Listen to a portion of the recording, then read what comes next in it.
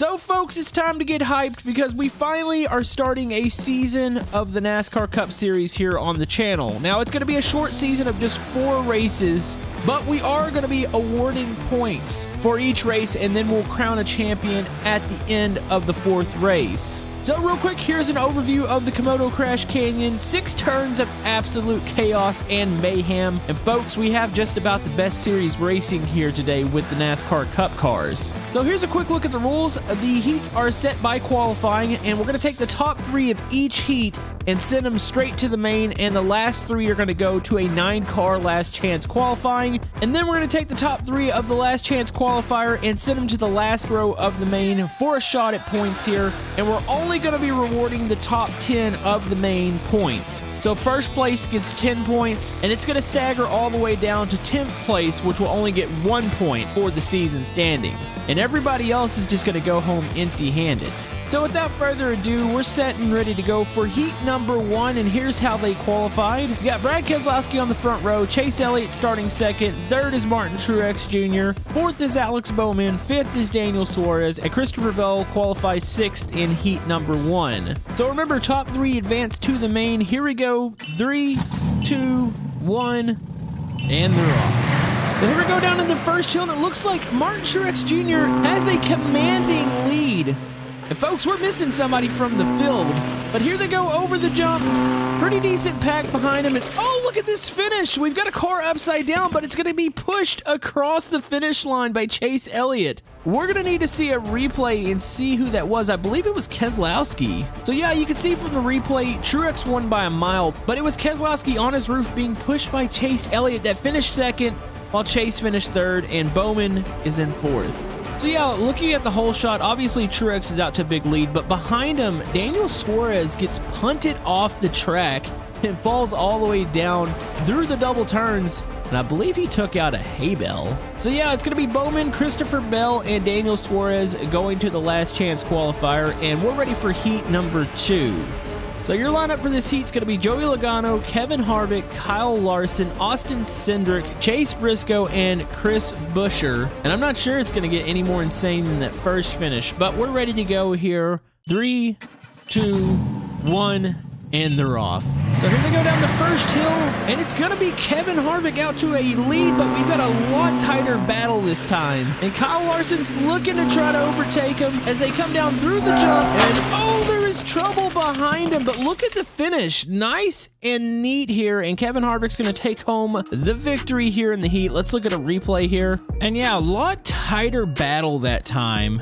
And overall, just a neat race besides the 2-car yeeting itself off the jump here. Let's look at that. And yeah, that jump is so devastating to the cars. Actually landed on top of the garage. Might want to check with the people down there, make sure everybody's okay. But it's going to be Kevin Harvick, Kyle Larson, and Joey Logano advancing to the main, and the final 3 cars are going to have another shot at it in the last chance qualifier, which we're ready to go for the next heat here. Got a pretty stout lineup. We have Kyle Busch, Ryan Blaney, Eric Jones, William Byron, Harrison Burton, and Austin Dillon for this heat. And here we go, 3, 2, 1, and they're off. And here we go, first corner, and Ryan Blaney grabs the whole shot, but he's got Harrison Burton right on his rear.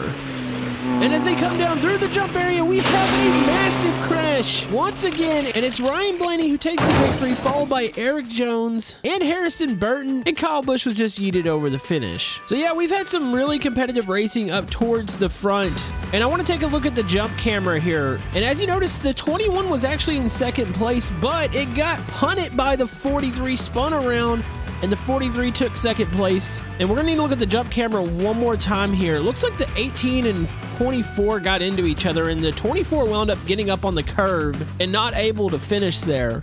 So yeah, it's going to be the 18, the 3, and the 24 that are going to go to the last chance qualifier, which, speaking of, it is right now. So remember, only the top 3 are going to advance to the main event. The remaining 6 are going to be eliminated here. Here's your lineup. We have Alex Bowman, Chase Briscoe, Kyle Busch, Christopher Bell, Chris Buescher, Austin Dillon, Daniel Suarez, Austin Cindric, and William Byron.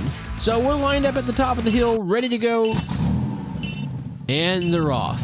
Massive pack heading down into turn 1. It's going to be Chase Briscoe, and Alex Bowman is losing positions, but he's fighting back in the double turns here. We're looking for that third place transfer, and oh, it got really messy there, and Christopher Bell comes from the back to take home the final transfer spot there. So it's going to be Chase Briscoe, Chris Buescher, Christopher Bell that are transferring in, and Kyle Busch got destroyed and flung into the garage there. As you can see from the replay, absolutely messy. Also, you got to feel for Alex Bowman, who got flipped over in the jump.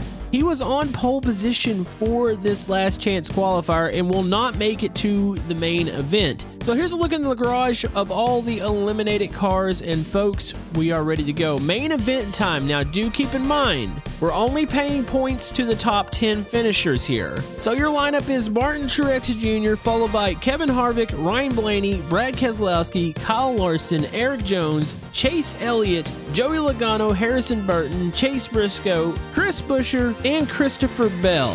So who do you think is going to take home the victory? They're lined up at the top of the hill. 3, 2, 1, and they're off for the main event. Massive pack, all stacked up 3 wide. Looks like Martin Truex Jr. is going to take the early lead here, but Blaney is battling back. Who's going to be able to make it over the jump here? And oh, it's total chaos in the final corner. And look at this. We have a near photo finish between Ryan Blaney and Kevin Harvick, with Blaney taking home the victory. Kevin Harvick in second, Kyle Larson third, looks like Eric Jones is fourth, and Christopher Buescher is fifth. And there were more cars just sliding over the line. What happened to Martin Truex Jr. there? So looking at the replay, we've got the jump cam, and yeah, I believe Martin Truex just overjumped the final corner and wound up flying off the track, which created a ton of chaos for a really close finish there. You could fit first through fourth under a blanket there, how close they were. But Ryan Blaney's going to take home the victory for the first race here. So we're going to have to go back and review some footage for the top 10 finishers. But let's watch that race one more time in full speed and let you guys see that glorious pack. That was actually a fairly clean race for Camodo Racing League standards. We did lose a couple cars there, but most of the cars finished. And folks, here's the victory lane with Ryan Blaney there. And here are your season standings. Like I said, only 1st through 10th were awarded points, and Ryan Blaney has earned maximum points for this event. So this will carry over for the next 3 races. Who do you guys think is going to be the champion? Comment down below, and thank you guys for watching.